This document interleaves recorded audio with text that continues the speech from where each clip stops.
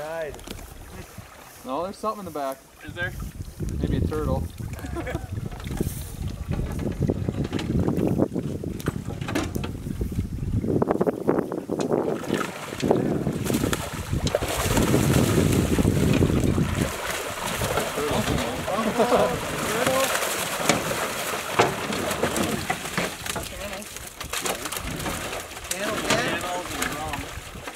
Report them by species, but today we'll just let them go. We'll kind of go through what we caught. If we did get flatheads, though, we would hit tag them today. Decent channel catfish, though. By upper 20-inch. Isn't that a blue cat? Oh, is that not a blue cat? Channel cat? Several smallmouth buffalo.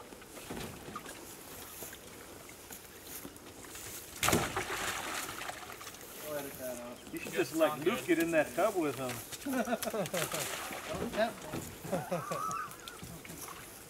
We got a 300-pounder. Watching out for turtle mouths. Got soft shell in there? Oh yeah. There was 2 big soft shells.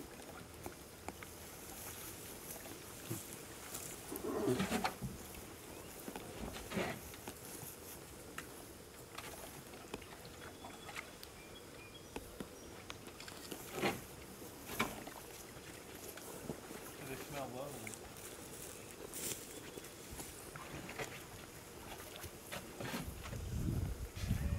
Don't get any closer to my hand. Those things got some necks on them. Yeah, they do. How heavy was that turtle? This one's bigger. Wow, This one is 6 pounds.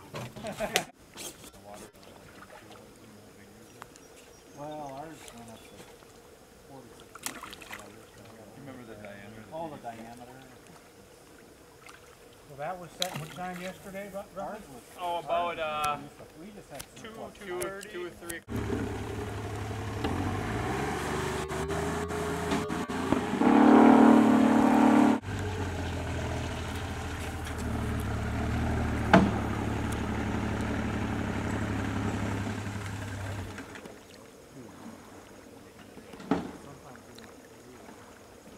These are hoop nets used by the Minnesota DNR.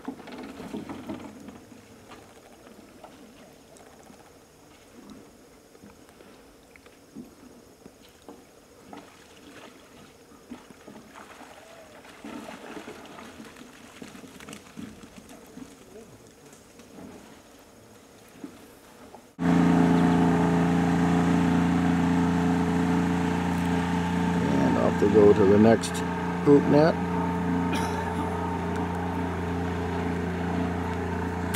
They're a special concern. Okay.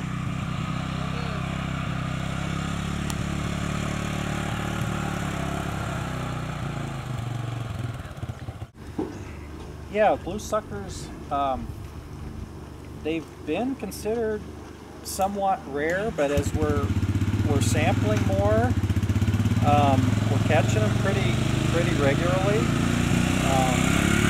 They tend to be in the deep, fast water, which hasn't traditionally been sampled all that well.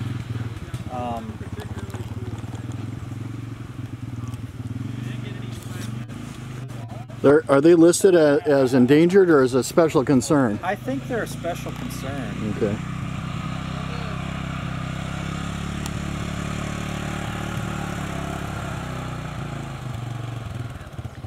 Yeah, we'll have some close-up pictures from Luke later on.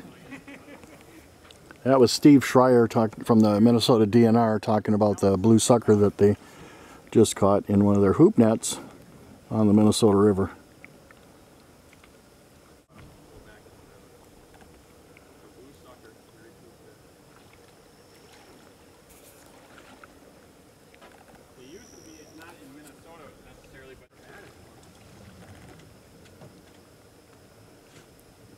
Good size one. And the state record's right around 4 or 5 pounds. Probably, but there's times when you just get into just tons of the big ones. But I think overall they get more smallmouth buffalo when the commercial fishermen are. Freshwater drum. DNR catches sheephead. Yeah. The same as far as color to the red.